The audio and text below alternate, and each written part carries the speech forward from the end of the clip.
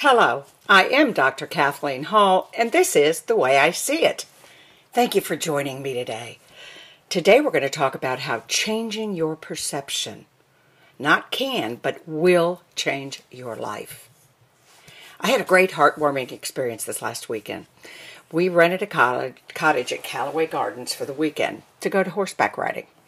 We were in the horse business for, right about 35 years, and I miss my horses more than I could say. And I think I'm going through nature deficit disorder because we also lived on the farm in the woods for 35 years, and we moved back to the city, and it's been rough.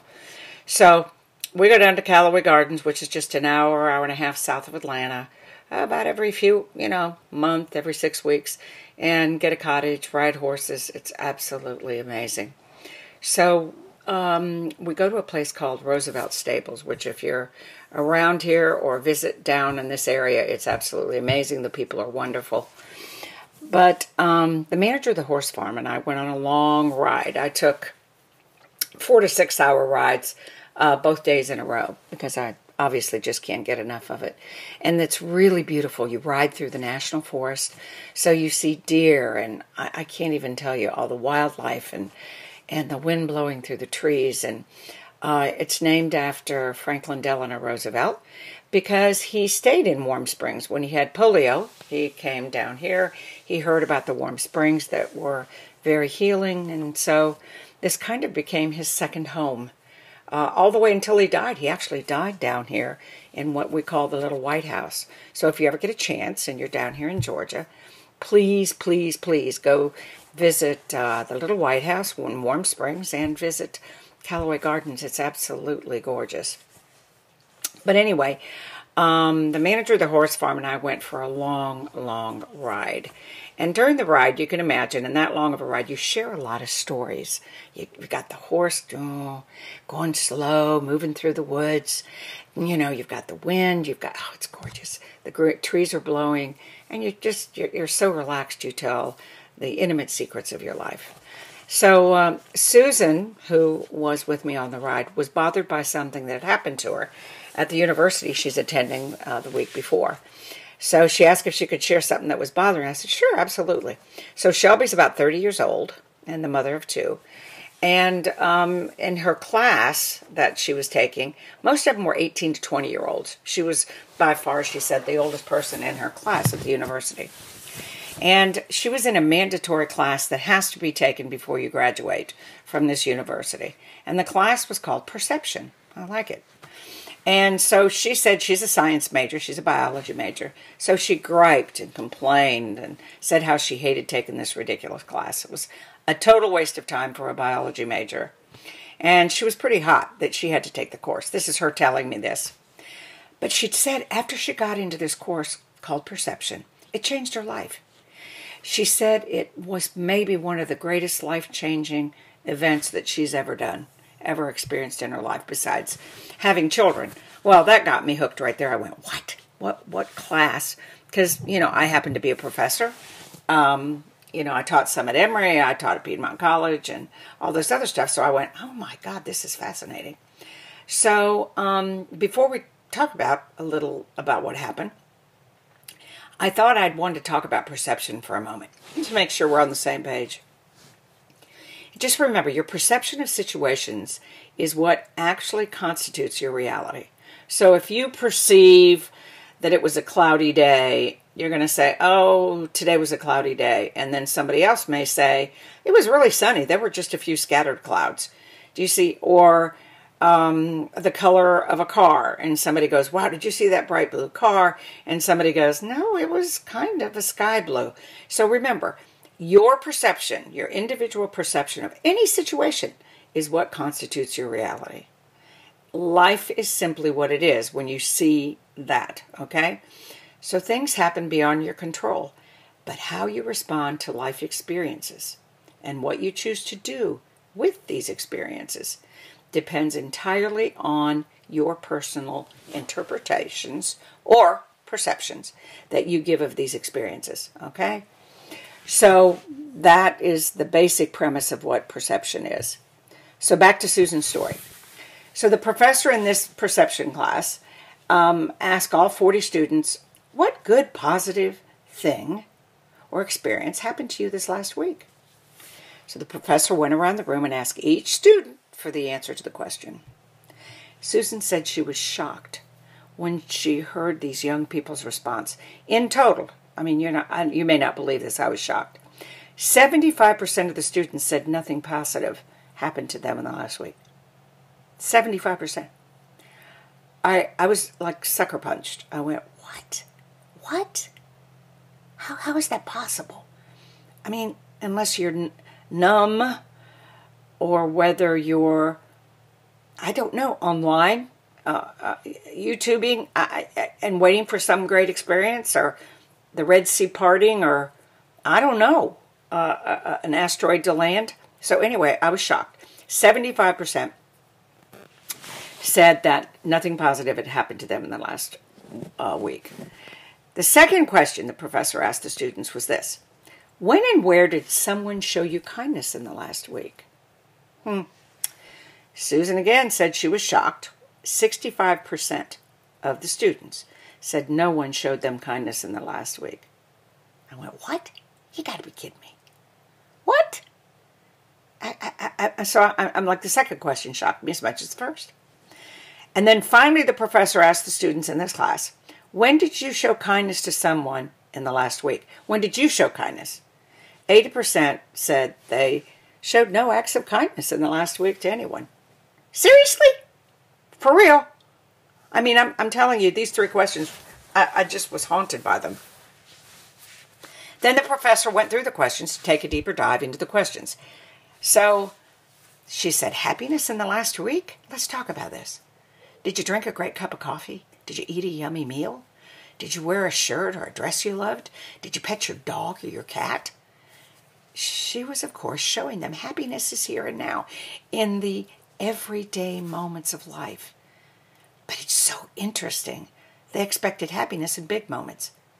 You know, it would have been so interesting to be a fly on the wall and delve deeply into this, isn't this? I think it's fascinating. On the question about kindness, she said, didn't anyone let you in line at the grocery store or in traffic, or didn't somebody smile at you, or did somebody, even at Target, say, hey, how are you today? Or the clerk smiled at you or said, can I help you? So then the professor asked, how could you be the beginning? How could you practice more kindness and happiness in the world? So anyway, I was so disturbed by these young folks. To the professor's question, I was asking myself, what is going on in this world? Are we getting numb? Are we living in a blur these days, not noticing joy and happiness in the tiny moments of life? Are we so aware are we unaware, are we so unaware that we're not being kinder to each other? Why aren't we noticing that? What's going on? I mean, it was literally mind-boggling. So that's why I wanted to talk about it today. And again, I was founder of the Mindful Living Network, Mindful Living, which is why this concerned me, obviously, 20 years ago, that we must cultivate awareness, whether it's the climate changing or someone not making eye contact because they're depressed or anything, that it's the only thing that's going to save us and save the world. So anyway, I was disturbed, drove home from Callaway, and I remembered and recalled something I want to share with you today. In 2009, I was staying at the Peninsula in Beverly Hills, and I was crossing the street, about to sign a big contract for a TV show I'd written. And out of the clear blue, of course, I don't remember any of it, but I was hit by a large car going about 60 miles an hour. 55, something like that. They had been kind of racing, and this was in Beverly Hills. So they hit me. I was actually dead for about 5 minutes in the middle of Santa Monica Boulevard and Rodeo Drive. So the next thing I remember, because I still, of course, to this day, that was 2009, I still don't remember one thing about it. I was at Cedars-Sinai Hospital and was diagnosed with a traumatic brain injury. I was there for a while. They flew me back to Atlanta, and so the months that happened after that, I had brain lesions, seizures, depression. It was a spiraling.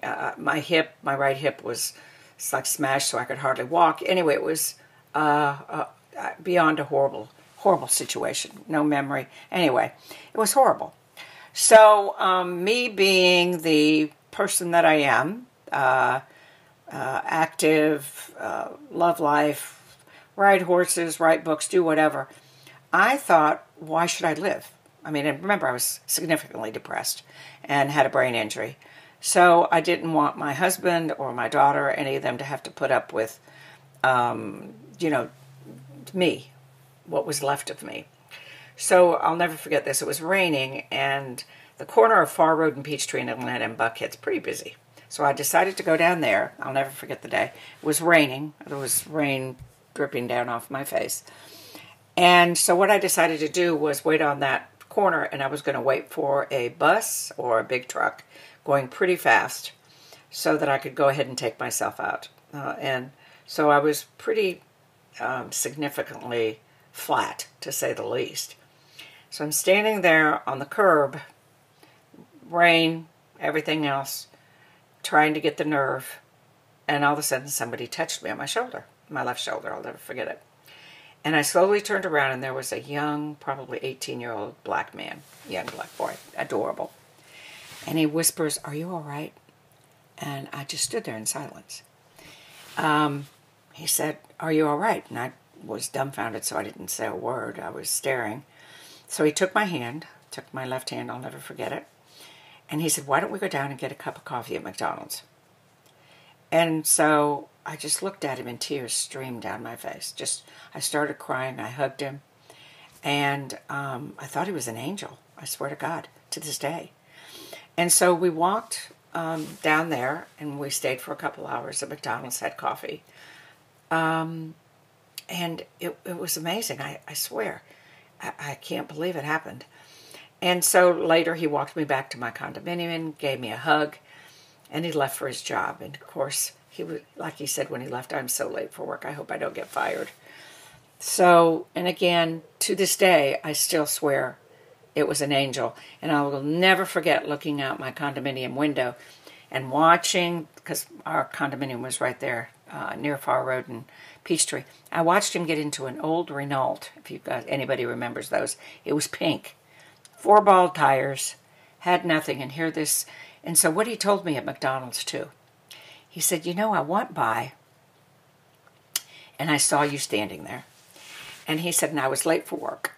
And I thought, something's not right. He said, so I went down to the bank on Peachtree. I made a U-turn in the parking lot, came back, and I looked at you again.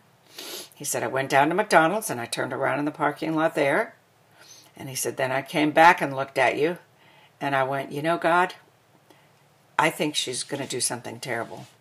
So I got to do something. So he said he turned around and parked his little car, his little, previously red, now pink, stained from the weather car, jumped out and saved my life because he noticed me, because he was aware, he was kind. So I just don't know his name. I don't know how to find him or anything, except his act of kindness literally saved my life. So today I am asking you to choose to do at least one. And you'll be an addict like I am about acts of kindness. So one or more a day. Just try it. Intentionally try it. Don't just wait for it to happen. And I promise you it'll change your life. You will become so different, and it will become a spiritual practice you're going to love. It'll also transform those around you, your family, your friends, as they witness the power of your own kindness. And you never know. You may even save somebody else's life. Because since that man saved my life, I've had a whole magical life of love and adventure and things I never dreamed possible would happen. Never in my life dreamed possible. If it wouldn't have been for that wonderful young man who saved my life. So you never know. You may even save someone's life, maybe your own. So remember, when you change your perception, you will change your life. And so what I'm going to ask you today is please join us at the Mindful Living Network. We are hoping and praying and trying to create a more mindful world. Visit our meditation room. We've created these from scratch, Andrea and I, and they're wonderful and beautiful. They're of nature, of birds, of rain, of you name it. It's beautiful. So it's called the Meditation Room at the Mindful Living Network. And we just have tons of choices of relaxation videos. We're also on social media, Facebook, Instagram, TikTok, Twitter, which is X, or YouTube. Our YouTube channel is fabulous. It's got our reality show and a bunch of other stuff. And let us hear from you. If you have an idea for a podcast or you want to tell us something, give us some advice, please. We need all the help we can get. Contact us at mindfullivingnetwork.com on our website. And I am Dr. Kathleen Hall. This is the way I see it. And thank you for the privilege of your time.